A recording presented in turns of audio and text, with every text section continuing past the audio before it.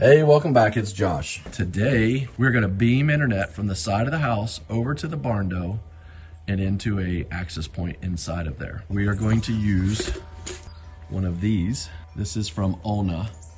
It is a wireless bridge. So these things are basically going to get mounted, one on the house, one on the barn door, pointed at one another, and they will beam the internet just as if we trenched that line with the backhoe and ran a connection between the two buildings. The crazy part is these are up to like 3 kilometers, like over 5 miles if they are not obstructed in any way. So if you have got a building or, small city or town that you're trying to enable, you can use these. And one of these I think can beam to up to 3, maybe more. I think I saw in the example 3. So this would be considered the master connected to the house where the internet is. Each of these would be the slaves. They would be the receivers of the signal. And then you come out of those into other devices. And so that could be a whole nother building like what we're doing here, to where I come out of here, I can go into an access point and just give myself internet. I could come out of this and go into a switch, which allows me to go, one Ethernet plug in to many other devices. Or a router and have different LAN systems. I'm not going to go any further than that because I'm already starting to confuse myself. But the gist of this is this replaces that cable point to point, okay? And turning these on and powering these up is so simple. You have a power over Ethernet. This is your Ethernet cable, your network cable, right? Comes with it. Comes with 2 power adapters. On the bottom it says PoE, or on the side, PoE and LAN.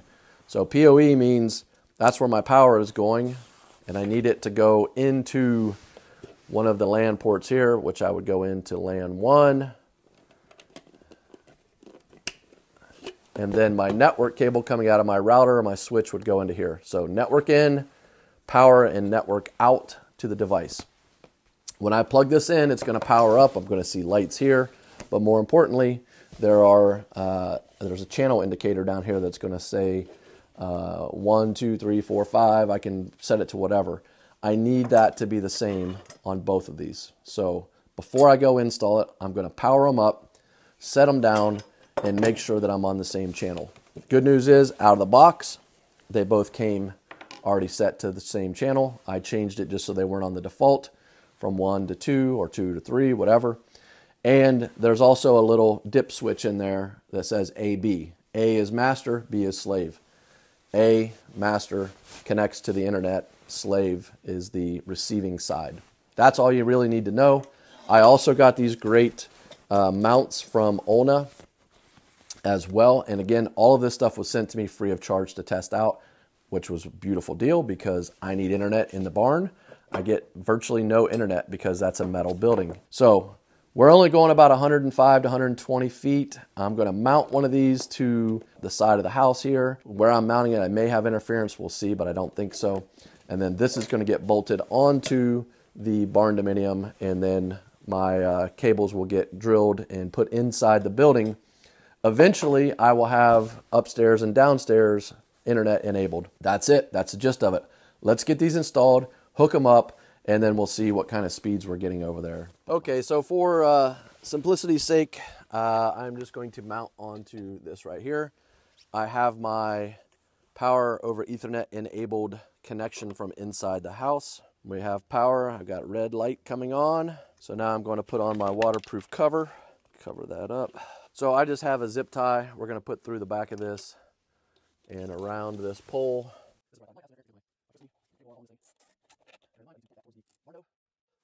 Next stop, looks like 3-4 feet above that garage door on the corner. Okay, so I decided, based on the fact that it's cold out and I'm sick, I'm gonna make a quick install here instead of getting a ladder out, trying to get this all hooked up permanently to the building. So we're gonna put in here. And our power from inside. And we got full bars. Let's go inside and hook up the laptop.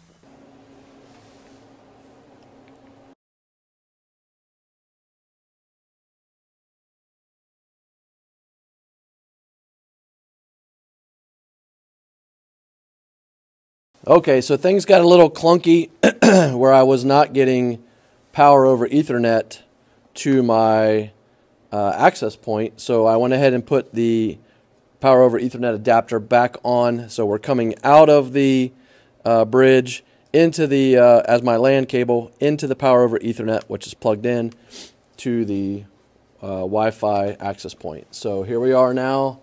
Look for our Wi-Fi access point. Here we got wavelength AC, wavelength in. Okay, so we're hooked up to the wavelength here, which is hooked up to the bridge outside. We got 50 down and about 5 up, maybe 6. So something's up with my configuration. I need to check that out, figure out why the wavelength is giving me such poor throughput. When I hook direct to the bridge, I'm getting much higher. So something on my configuration here, but that's still pretty darn good. So I'm going to call that a successful test. Thanks a lot for watching. Have a great day. We'll see you next time.